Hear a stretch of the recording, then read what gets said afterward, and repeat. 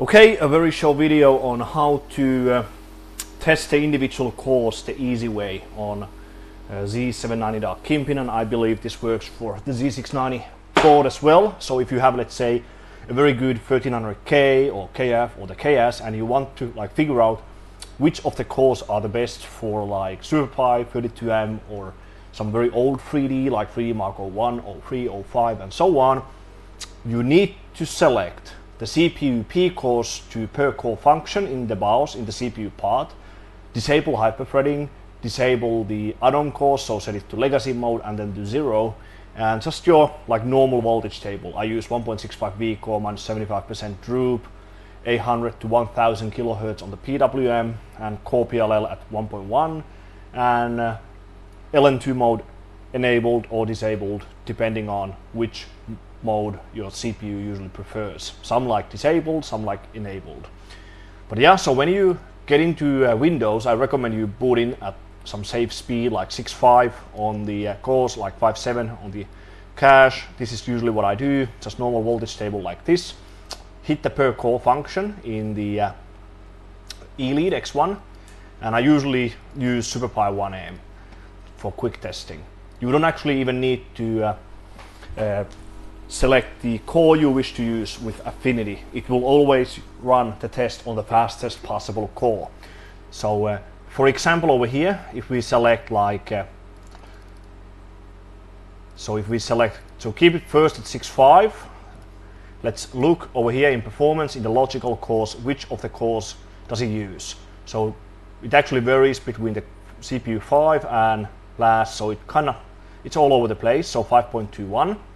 And now if we select the third core to 7, just make sure the voltages stay all right and everything. And now if we try to run 1M, this is full pot temperature of course, we should have max out over here.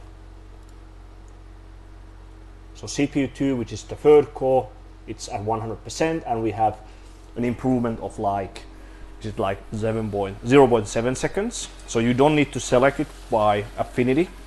So this is actually much faster way to bin your cores individually than by selecting them one by one in the BIOS, because then you always have to reboot with hard reset, so you have to go back to the cold boot back temperature and so on. So you actually end up wasting a lot of LN2 that way. Because now if we just crash the CPU this way, like if we set this to 7.9, usually every core will do 7.9. Once you go to 80, 81, then it starts to get harder and the cores start dropping. But now if we crash, we can just reset and it usually is just fine. So you don't have to go back to the cold boot back temperature, and we save a lot more LN2 by doing it this way. Usually what I recommend is that if you hang or crash, press the reset button very quickly, as soon as you can, because sometimes it might go to in an error state when it tries to reboot on its own, and the CPU red colored LED lights on constantly, and then it has to reset with it has to reset the hard way. So it has to shut down and do the whole training, well, not training, but it has to do the normal post process once again, and you have to go back to the cold boot back temperature. So I already checked a few of these cores, so now I'll set this back to 60, and I will test the fifth core. So I'll do this with you guys. Of course the voltage is very easy for this kind of workload. So this is 7.9 now on the core number 5, 4.356, and now let's see if 80 crashes. It might fail. Oh, it passed, so 4.287, and then 8.1. I'm sure this will fail.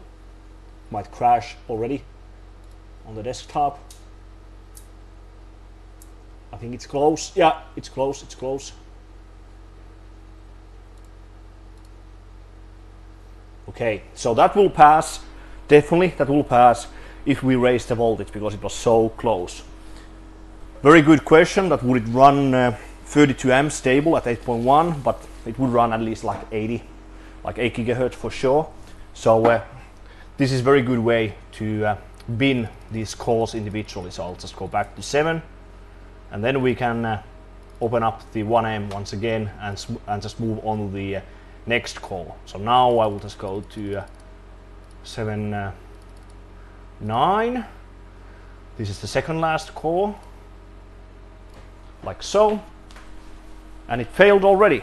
So now what we do, we set this back to 7.8. It could be that one of the last cores on this CPU are very bad. So now I'll try to run it again at 7.8.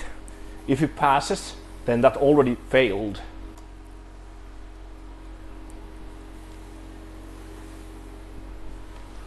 So interesting, as you can see, already failed 7.9. So we know the limit of that one as well. And now actually that was the third last core, sorry. So because they are numbered a little bit different way, sometimes 0 is the core number 1, and sometimes it's the core number 1, or P core 1 is the core number 1. So 7.9, done, then 8.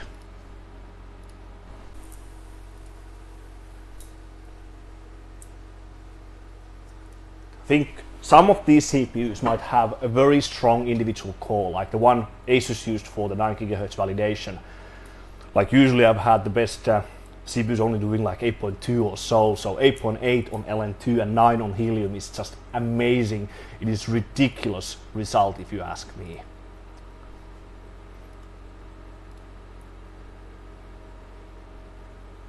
Okay, so this crashed.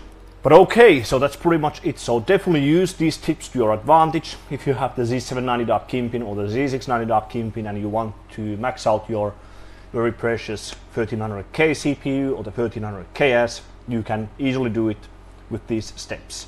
So it's very easy to actually test these cores individually, and I already showed some like multi-core benchmarking tips on one of my previous videos, but you already saw the voltage table once again. So it's actually pretty simple.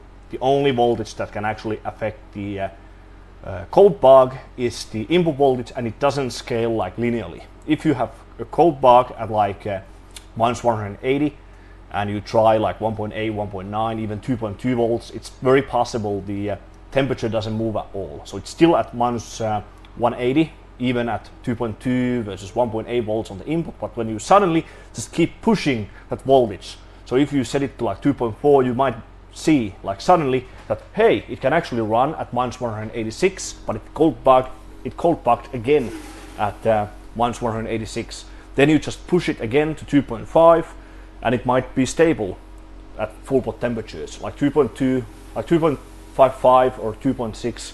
The highest value I ever used on that voltage is 2.6. So that's probably the only hard part about these CPUs. These CPUs are very easy to max out and just run on LN2 like all day, all night. But yeah, so if you like to see this very short Z790 KINGPIN LN2 individual core binning guide video, then please give me a thumbs up and subscribe to my channel. Thanks for watching one of my videos once again, and I will see you on the next one.